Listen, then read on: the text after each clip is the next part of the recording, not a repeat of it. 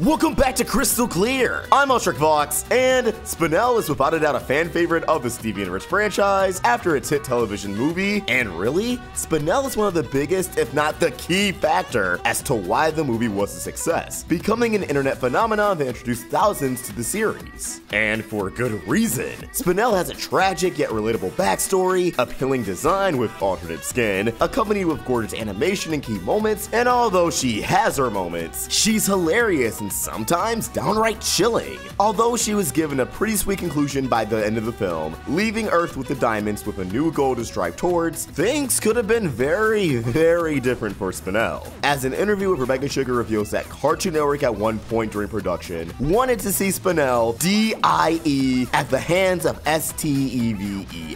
Let's take a look at this excerpt from the interview and even explore how this event would have affected Steven by the end of the film and going into future. Alright, so this dates back to one of the farewell interviews Sugar partook in right as Future was winding down. This particular article stemming from Variety, which states the following. The climax of Steven Universe the movie comes not when the hero battles the vengeful, superpowered alien atop the planet-destroying weapon. It arrives a beat later, when the titular Steven and his adversary Spinel form a delicate friendship while standing in a smoldering crater of their own making. Steven helps Spinel see that although the trauma she suffered can't be erased, personal growth is good and possible. Their rapprochement follows a slugfest as action-packed as any you'll find on Cartoon Network, and creator Rebecca Sugar had to fight like hell for it. I would get these notes that he should obliterate her and rid the universe of her evil. That's not really what our show is about, but it's what is expected from children's programming, that if there's a bad person, you kill them, and then everything will be fine. I just think there should be some alternative.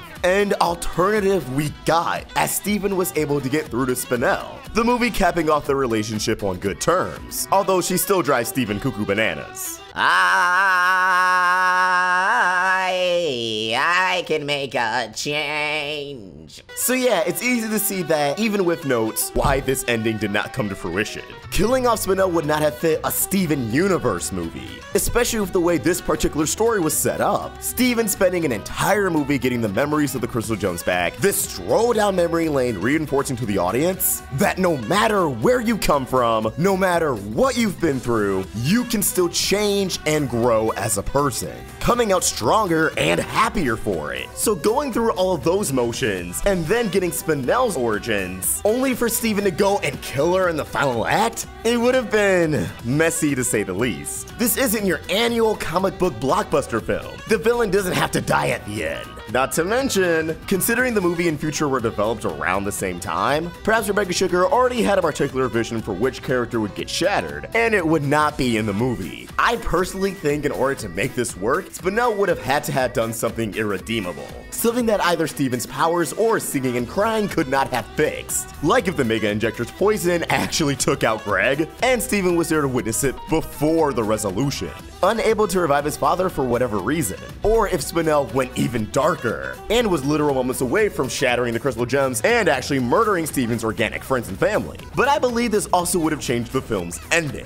We already saw what shattering a gem by accident does to Steven, and while the context with Future was a completely different story, I still think it would have gave Steven that feeling of, oh no, I'm no better than the diamonds. And instead of Spinel leaving with the diamonds, the movie could have became a lot more open-ended, or at least not so much of a standalone, as Steven takes up the diamonds offer from the beginning of the movie, moving in with them as he either works on his problems or succumbs to them, setting the stage for a much darker Steven Universe future. Yeah, even more depressing than it already was. Even if Steven did shatter Spinel and didn't live with the diamonds, I think the whole angle of Steven being unsure of what he wants for his future, knowing that he still wants to help people but maybe he lost his touch, all of that would have been amplified with the death of Spinel. Steven not only having Jasper to worry about, but frequently being haunted by his biggest failure, how he was never able to save Spinel, instead performing quite the opposite act. But as always, these are just my thoughts and I want to hear yours. What do you think? Would you have wanted to see a variation of the Steven Universe movie where Spinel does die? Why or why not? Let us know your thoughts in the comments below or tweet your thoughts at Roundtable Vids. And for more of my own thoughts, thoughts, you can find me at AwestruckVox. We're also on Instagram. Special thanks to ARTWITHKODA for creating an awesome thumbnail. For more of his wonderful art, you can find him on Tumblr and Instagram at ARTWITHKODA and subscribe to his YouTube channel. Link down below in the description.